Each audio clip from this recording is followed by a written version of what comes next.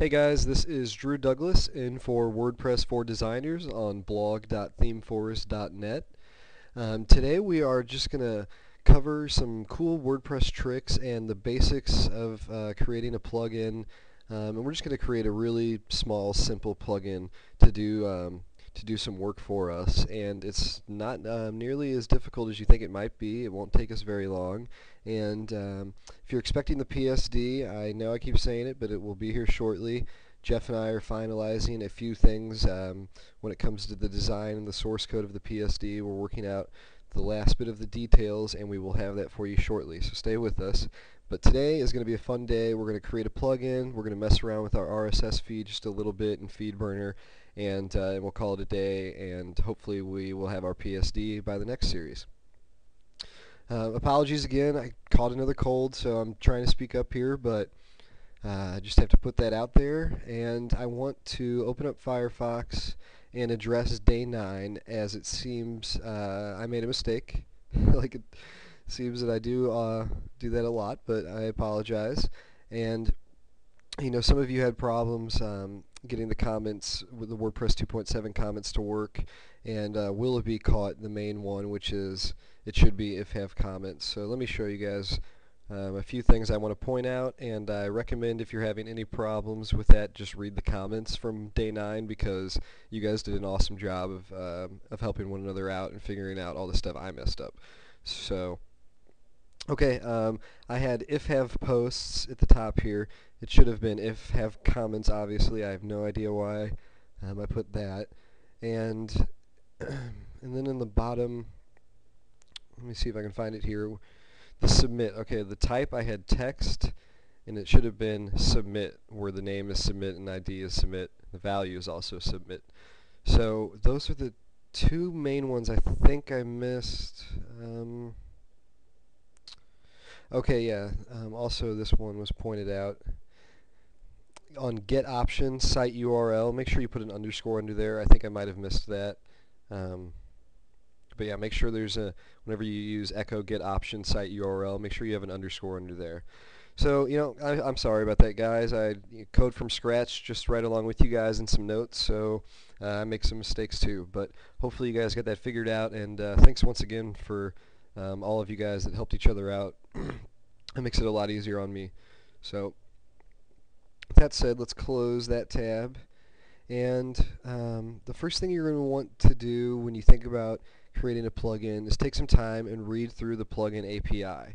I will give you the link below, but obviously it's on the codex, and it goes through, I mean, the whole thing. And that's one thing I really love about WordPress, is the documentation in general is pretty well, everything's pretty well documented.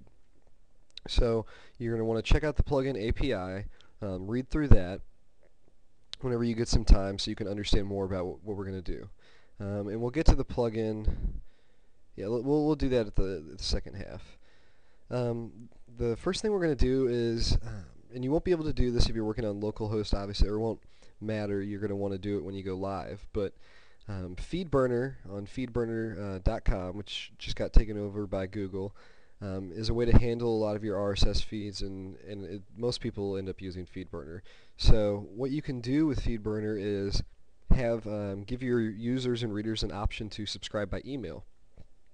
Instead of, they can also do regular RSS, but they could also subscribe if they wanted to, with their email address, and get any new posts or articles that you publish directly to their email box. So that's a really good way to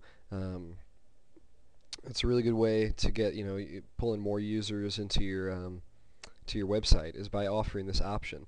So all you have to do for this is register a FeedBurner account. I'm using mine for dev tips, is obviously our WordPress blog we have going on right now isn't live anywhere.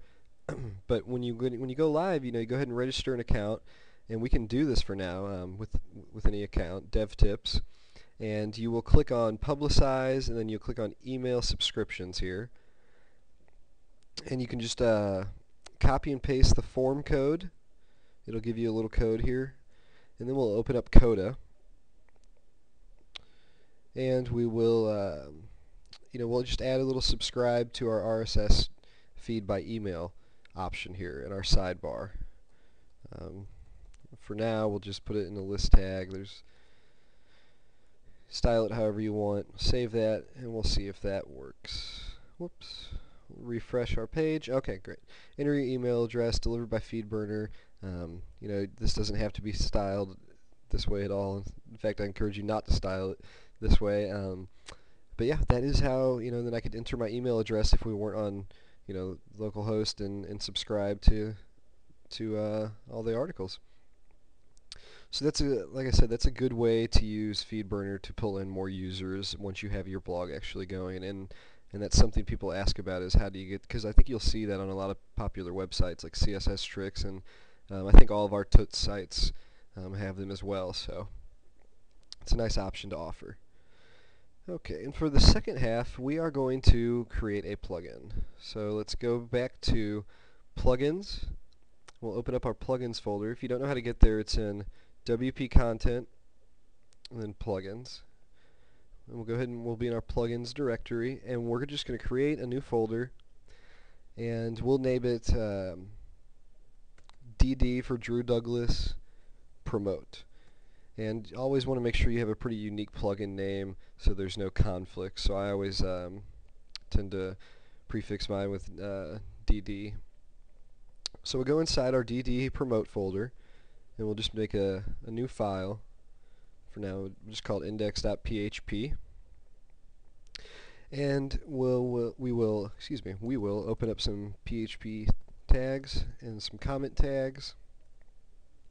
Okay, now you remember when we first did our style sheet that we had to give for our theme, that we had to give WordPress some information about our theme so it could display it to the user when they go to activate the theme. So we're going to do the same thing with our plugin.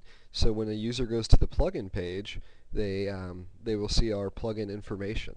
So I'll just take this line by line, and the first thing we'll do is we'll go plugin name. And, call it anything you want. I'll just say my promotion plugin URI. I'll just put WordPress for now, or theme forest. It's probably a better idea for me. Description. A plugin to promote each article. Version 1.0. Author Drew Douglas, and author URI, and I'll just put my site devtips.com. Okay, go ahead and save that now. And plugins now are pretty much a function or a class that WordPress looks for and then activates under certain circumstances. So typically you would do this with object-oriented programming and have all of your methods inside of a class. But for now, if it's a very basic plugin, you can just use a PHP function with and just make sure the name is not a name that's going to collide with another plugin function name that they may already have activated, which is why I tend to prefix everything with DD, my initials, and that helps to prevent any name collisions that could happen with different plugins, because that could be very frustrating for an end user to have two plugins that all of a sudden collide with one another.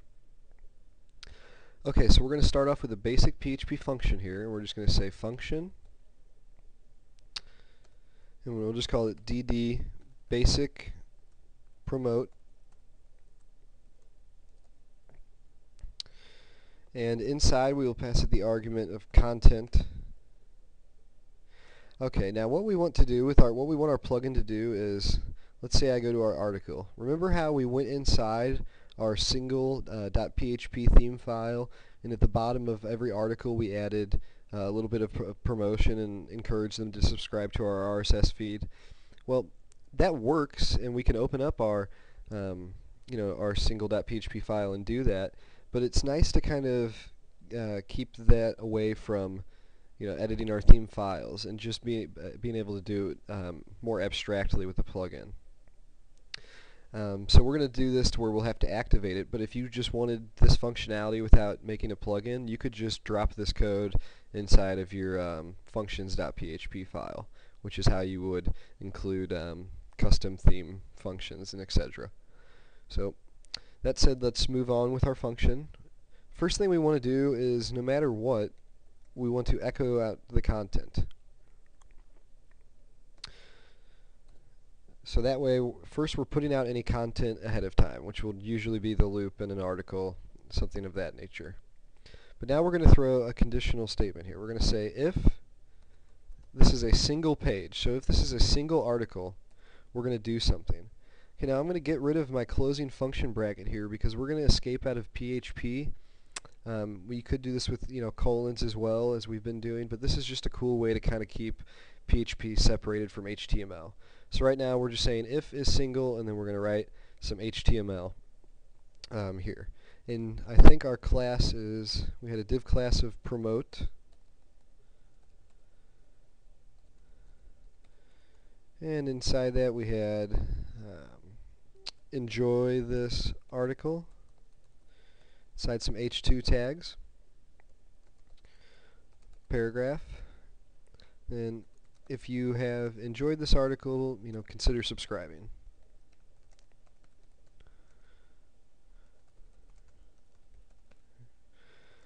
And then we'll have a link to our RSS feed here.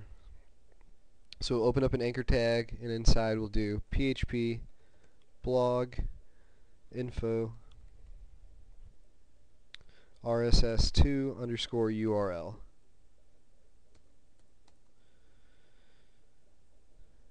Okay, and then we'll just say subscribing to our RSS feed. Okay. So that's the HTML that we're going to add onto our content. We're going to append to the bottom of our content if this is a single article. But we still have a few more things we need to do to make this work. Well, first we know we need to close off our if bracket, curly brace there. So there's our if, and our function one's still open as well. So we close that. So now all of our function and if statements and HTML is taken care of, but we still need to tell WordPress what to do with this function. And that's where the add filter and add action WordPress methods come in. And I'm going to show you a link in a second, because this is what allows you to this is what allows you to fire your plugin off pretty much. Like I said, I'll explain this more in a second. But we're going to type add filter. We're going to say the content, so we want to add a filter to anything that's considered a content, which would be like articles and things like that. And then we're going to add our function name onto that. So dd underscore basic promote. I cannot spell promote today. Okay, we are going to save that. Going to go into Firefox, and this is the API filter reference. And there's all kinds of different filters you can apply. But basically, if you come here, of course I will link to this. You can kind of learn more about what a filter and what an action are, because I'm not going to go too far into them today. I'm afraid that might be a little too much, but we're gonna definitely cover plugins more.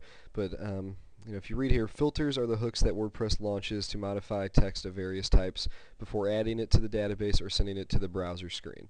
So we can filter things such as the content and append things to them, and that's kind of the basic definition of a WordPress filter when it's dealing with plugins.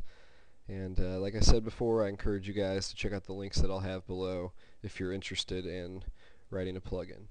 But for now, let's go to our admin panel, wp-admin, and now we need to activate our plugin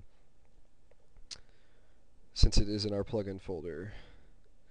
Okay, we will see my promotion plugin. We will activate.